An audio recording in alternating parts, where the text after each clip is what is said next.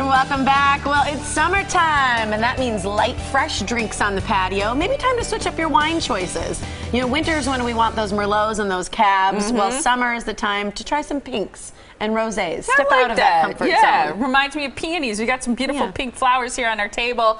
Jessica Bell is from My Wine School to help us choose these light and summery drinks. It just looks pretty. It does. I know, that's what I always say about pink wine. It's just pretty, so it's fun to drink. And what I also love is that they just smell beautiful. So, yeah, and these, you're going to be seeing a lot more pink wines in the restaurants and retail stores. So I thought I'd come and give you guys a crash course. What is a pink wine? Is it a red wine that's like got diluted? Right, No, it's still 14%, 13% alcohol, so don't worry. You guys will be fine.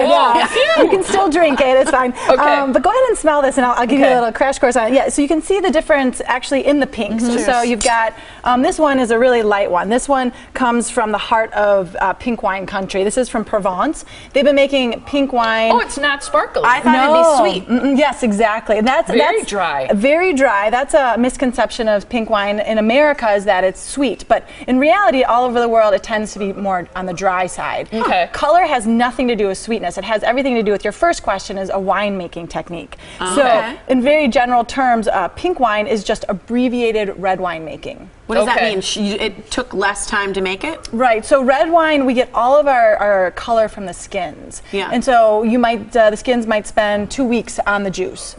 With these pink wines, you only spend maybe 2 days or 2 hours. So it's extracting less color from the skins. And that's the only difference, mainly. There's then what about white wines? Do they not use any skin, or is it just a different grape? You guys are good. Yeah, so I know. These are my A+ students. So, yeah, so white wines are going to remove the skins right away. I get smarter the more I drink.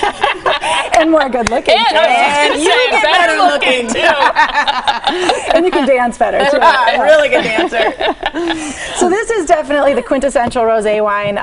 These are all under 20 bucks. This is from Provence, where you also find Brangelinas in the south of France. So Saint-Tropez, and like I said, Brangelina, they're making their rosé wine down there. They have something called Chateau Miraval. What's this? So this is from Spain. I just got back. It is darker, and what you're seeing is a different type of grape which has darker skins. And so that is what is giving this wine a little bit more color. Maybe it spends more time on the skins. I like this one better. Oh, and wait to hear the price on this one. What is it? $10. $10. I am cheap. What? I know. So this is such a pretty bottle too. Yeah, this is called Olivares, and it's perfect for tailgating because it has the screw cap. Right? Well, that's what I love about almost all the ones that you brought. I love screw caps. Me too, especially for the summer. You know, you're outside. You really don't want to have to deal with a corkscrew sometimes. So this is perfect. It's $10. It's beautiful, and it's just going to go great with hot dogs and with hot dogs. Brats, though, Jessica. That'll work too. All right.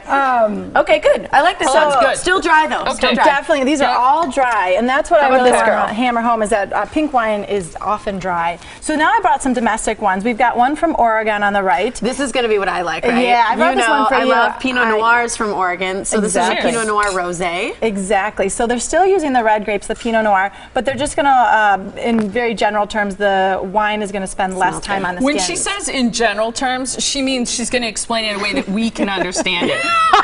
That's what she means. My lesson to just, in morning show terms. At 10 a.m. with a lot of wine, you got to keep it simple. Right?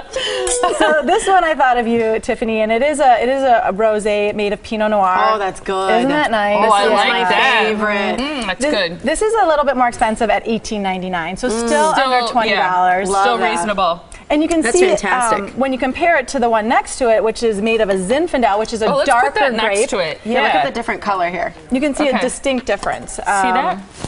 You're getting basically a darker grape and perhaps a little bit more time. So this one's darker. Skins. Okay, this here is darker than this one. This is the one we just drank. Okay, so what is this one then that we're about to taste here? Now this one is made from a Zinfandel. Again, and people often think of white Zinfandel, and that is sweet. And that is I think the highest sold restaurant wine in the country is white Zinfandel. So that's why people in America think that pink wine is sweet. They associate it with white Zinfandel. Yeah, This is like Zinfandel. Dry rosés.